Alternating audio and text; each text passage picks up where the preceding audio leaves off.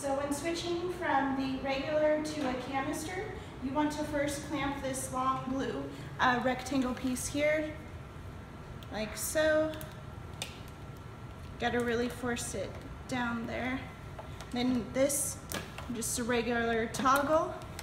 You want to match it up to this piece here. Make sure this guy is clamped. It shouldn't have any liquid in it, so it shouldn't matter. Make sure you hear the snap, and then you want to unattach this. This is simply the air indicator, so that it may alarm when you detach that, but that's fine.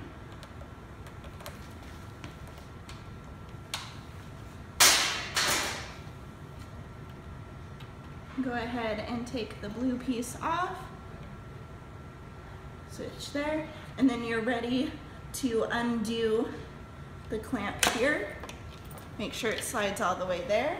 And then you want to start with no more than 100. The idea is just to moisten the filter inside.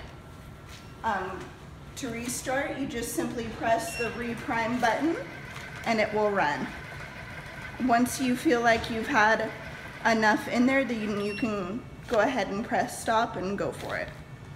Remembering always to make sure that when hooking up to the patient, if you have unhooked in this process, that you want to reprime the tubing to the patient every time.